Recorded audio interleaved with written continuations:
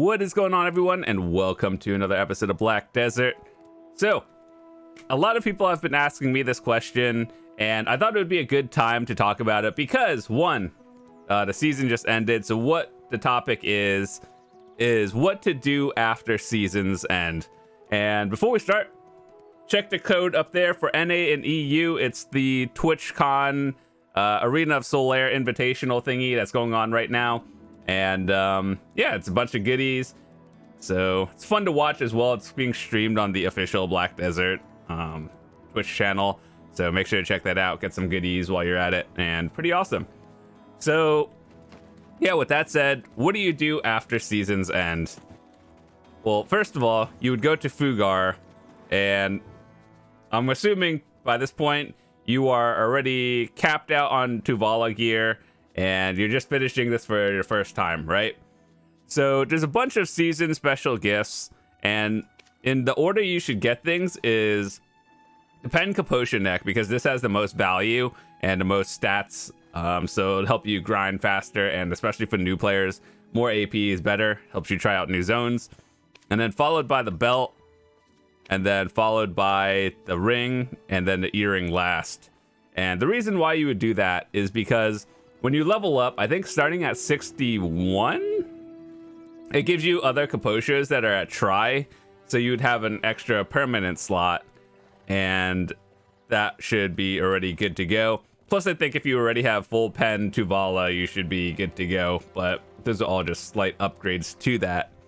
So yeah, once you finish that, talk to Fugar, graduate, get your rewards.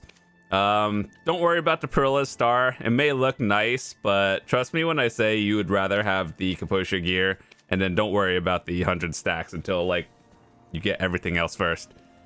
So what else do you do? You're probably confused and wondering, okay, so now that the season ended, what do I do? So I have a little list of things that I would do.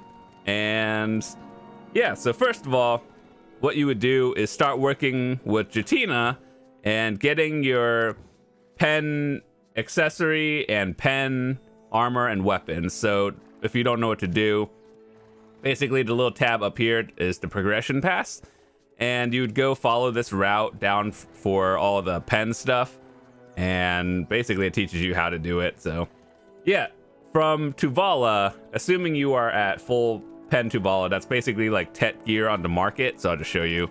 I don't think it actually matters. Let's just pick a random one. So ideally it's the equivalent of a Zarka, right? So Pen Tuvala is the same thing. Your goal is to go for Pen boss gear, which is the fun part, actually. It's not fun, it's actually struggling and pain and suffering. But yeah, with Jetina, it helps narrow that down. No RNG, you just get the materials. It sounds easier than it actually is, but it is no RNG. So your first pen or two is cheaper than the market, and by that you should be able to do that. And I think the accessory one is like a month and a half or 2 months worth of dailies, and you get either a Pen Narc earring, a Pen Tungred earring, or a Pen Crescent ring, which they are all good options. I think the best choices would be the Pen Narc earring or the Pen Crescent.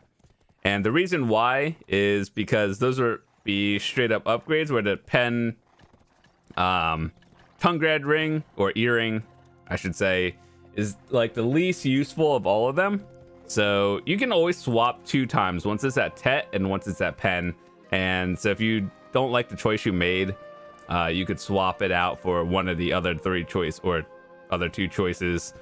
And yeah, so personally I went the Narc earring route because when I try newer spots and like the higher end zones, sometimes I'm not sure how the rotation is gonna go, or will I just die. So I want to have the extra DP, and plus the extra damage in Kama is pretty important because there's a lot of places to grind in there. That would be pretty good, especially if you're going for like the infinite potion pieces, or you just like grinding in Kama Sylvia, because I think you're gonna be there for a while, which would bring us into our next topic of going for the infinite potions. Now, if you haven't already done it on the season servers, now is a good time to do it, because I think infinite potions are like the most used relic items or antique ones. And so, hold on, let me get all this sorted. Let's just make some random stuff. So the infinite potions, as you guys know, are the Ornets and Odor's spirit essences, basically the health and mana potions. And the reason why I think it's very useful is because, one, you never have to think about buying potions again. And two, with the fairy, you can have it auto pot for you with the miraculous cheer. So I actually have some videos covering how to get all the fairies and how to get infinite potions. So if you want to check those out, I'll leave it in the description. I'll leave a link. So yeah, that's something you should work on, going for infinite potions. It will be kind of a grind, but at least there are things like the weekly quest where you can get 5 of a pity piece every week. And the resets on Wednesdays after reset. So at very minimum, nowadays, there's a light at the end of the tunnel. But back in the day, you would just have to grind for the ancient piece. And nowadays, it's not as bad. So yeah, it's definitely worth going for. Another thing after graduating from season would be doing your adventure logs. Now, some of these are very important because they give you a lot of permanent account stats, which is very important. So over here, I haven't finished all of mine, but I got the relevant ones done. So you see how this gives you like extra AP, DP, some extra HP, and extra bonus stats. At very minimum, you want to get the like AP and DP because these add stats to your account that are permanent. So let's say you make your next season character in a few months. These stats will carry over, giving you the advantage of over like another person who hasn't done it. And all of these are just extra bonuses, like it Valks for enhancing, permanent fail stacks, which is nice, and then more bonus stats. But yeah, I would definitely work on the AP and DP at a very minimum, and on the way you'll just get all these. So I think the important ones to do are Thieves Encyclopedia. Let me see what Herald's Journal is. Oh yeah, Herald's Journal for max Valks if you do enhancing. The Igor Bertali's one will probably take you a while, but you just get some stuff on the side. I think... Wait, let me... Okay, yeah, this one for the AP. Capris if you need it. And which one? Oh yeah, these are just Capris. Optional. I forgot which ones. But yeah, okay, so here, in case people are wondering about the Agris Fever, that's how you get it. You start with 20,000, and then by doing the journals, you could boost it up to 100,000, so you just have a higher pool of it. So I think it's worth it. So yeah, definitely start doing your adventure logs if you haven't already. So we talked about going for infinite potions, doing your Jetina's quest for pen, armors, and accessories. Then we talked about adventure logs. Now, here's another thing. Now, this one might be a little bit like a very broad term, but you could go the grinding route or you can go the life skilling route. Obviously, you could do both as well. But for new players, I always say try to do a variety of things, but once you find something, try to narrow what you enjoy doing down until you can make a little bit of money doing what you're doing. And then after that, you could start expanding. So here's the life skill tab. I personally would recommend people, like, if you've never done a life skill in the whole entire season because you're just busy working on the battle pass and whatnot, I would start with gathering, because gathering opens up a lot of other life skills. So you get materials from gathering. Then what do you do with them? You could either cook them, alchemy, or process, and those will help you like make more money than you would. So it's like expanding your empire in a way. And then Fishing goes with cooking and sometimes alchemy. So if you want to make foods for grinding, that works too. Hunting is basically gathering with extra steps. But it is very profitable. I think hunting is very good. Training, if you plan on doing the horse content in the game, which they are slowly improving over time, but it's like you really have to enjoy catching horses and all that stuff to gather it. Trading is unfortunately like a not so great life skill at the moment. But I would definitely try it once just to see what you think of it. So basically trading is you buy some, like, you know, items from the town and then transport them to another town and then you profit. So it sounds easy, but then it's like you could just make more silver doing literally anything else. That's why. But the idea is cool. Farming, basically for people who are going for tier 9 horses. And so basically farming and training go together in a way.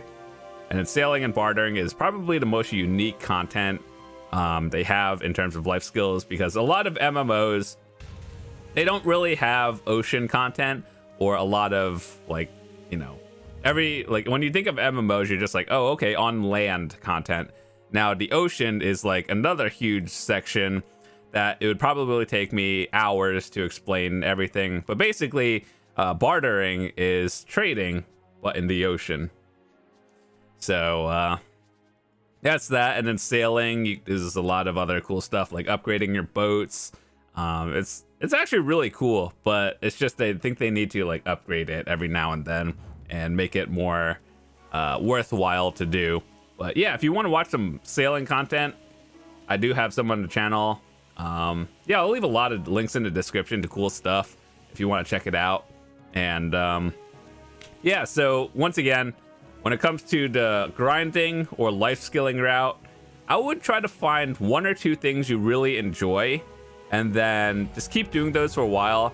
And then once you make a lot of silver to buy gear and whatnot, then you start expanding into like more life skills. Because if you try to do everything and be a jack of all trades, you'll be like, you'll understand how to do everything, but it's kind of like you're not making a lot of silver if you're not like high rank in everything. Let's say you're all like, I don't know, skilled 1 or artisan. Let's say you make artisan 1 in all of them. That's not bad. But if you just boosted 1 or 2 up into the master to guru rank, you would be making a lot more silver daily than if you were just lower rank in all of them, just because mastery is a thing. And so I would just save that for another video on how mastery actually works. But yeah, if you're just trying to make money, the sad truth is grinding in circles is probably going to make you the most silver an hour until you get to high-end life skilling, like once you're like really high ranked. And then once you figure out like a rotation and like a daily routine, that's when the big money comes in for life skilling. So yeah, that's why I say narrow it down and then expand later. And in terms of grinding, so let's say, what do you end at if you're a seasoned character? I believe with no buffs or anything, you're within like 230 to 240 AP with like 300 DP, right? And so where do you go from there? I would personally go to Centaurs, because Centaurs is just a lot of silver an hour, and especially it's not like a hard place either. However, it is kind of contested, as in like there's kind of a lot of people there. So yeah, if you're just trying to make silver right out of season, trying to gear up, Centaurs is definitely a place to go. If you're looking for ancient items, definitely in the desert is a lot of spots for the permanent compass and the archaeologist map, but some of them require a little bit of gear to do, so it's not high priority. But in terms of silver, definitely try out a lot of grind spots, but Centaur is definitely a good one. In Kama Sylvia, you could try, I think, around the 240 to 250 area. Valencia spots are good.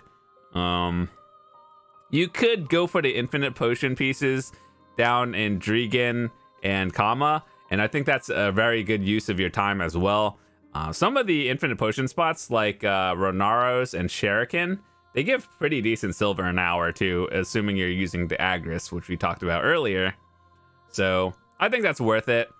So those are just basic tips of what I would do after seasons. You can always go to polys if you think you need more skill points. However, one thing I believe they are changing soon TM is, you know how people need a ton of skill points to get all your skills? They are changing it soon where you would only need like 1,000 something to max out, which I think is really good because it helps like not only newer players, but it also helps out veteran players who want to just re-roll and try something new. So yeah, just keep that in mind. If you're like at 1,800 skill points, that's probably good. And I would just start focusing on silver gains and your gear upgrades at that point. But yeah, with that said, if you have any questions, I know this is kind of a broad video, but that's literally what I would do after seasons. I didn't want to make this too complicated, especially for the newer players.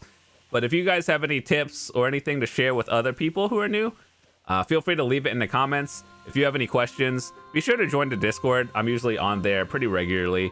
So feel free to drop me a message in my Discord. We have a Black Desert channel as well. And if you have any questions, cool, feel free to ask. And yeah, also leave it in the comments. I do check those pretty regularly. So, and yeah, I guess before you go, if you're new to the channel, hit that subscribe button. You guys are awesome. Thank you once again for all the support on the videos lately. And hopefully you guys come back. So with that said, check that code, get some goodies, and I will see you guys tomorrow.